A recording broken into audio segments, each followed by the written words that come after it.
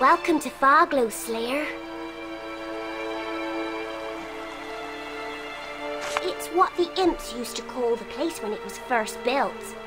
They were used to black and star-dotted skies only, but from then on they saw fires glow from afar. Somehow the settlers learned of the name their hamlet went by, and soon they adopted it themselves. Farglow used to be a small hunter community, until it was destroyed by the Black Ring during the Great War. When the war was over, a group of powerful wizards and warriors chose to build a secret retreat where once the town had stood because of its remote location. Now a handful of villagers live here again. We tend to the houses and do all kinds of little chores for them. In return, we can live a quiet life up here, safe and far away from the evils that roam the lands. Bye, Slayer.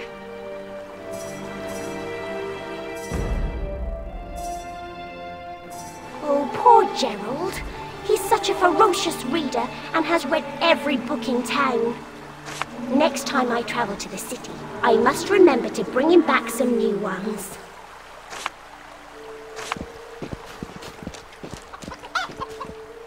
You look more than ready to head back to the Academy, Slayer. But remember, you may only have one of the veteran spells on you when you leave, so choose wisely before you depart.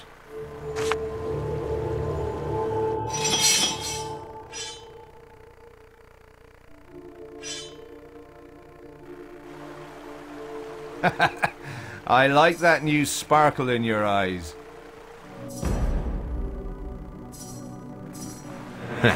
Sonia is so curious to see what's in that chest of mine. Little does she know, I hid the key near her little goblin campsite in the arena. And you, Slayer.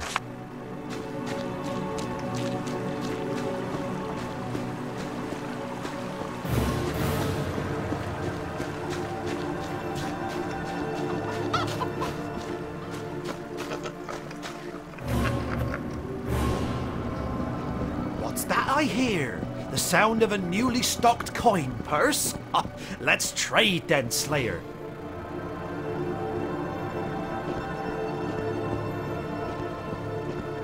Really? I haven't read this work yet. Oh, what a stroke of luck this is. Well, you'd think that with so many great minds about, there'd be more to read in this place. Finally, I don't have to spend the evening listening to those veterans' big heroic stories for the 1000th time. Thank you, Dragon Slayer. Here, take this with my heartfelt gratitude. My prices may be steep, but who can blame me? It's not like I'm vending on Rivertown Market.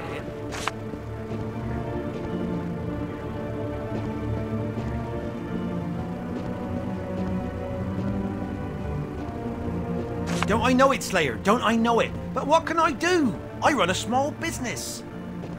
Tell you what, though, I'll give you, and only you, a special discount. So spend some extra coin, and you'll get a little something extra as well.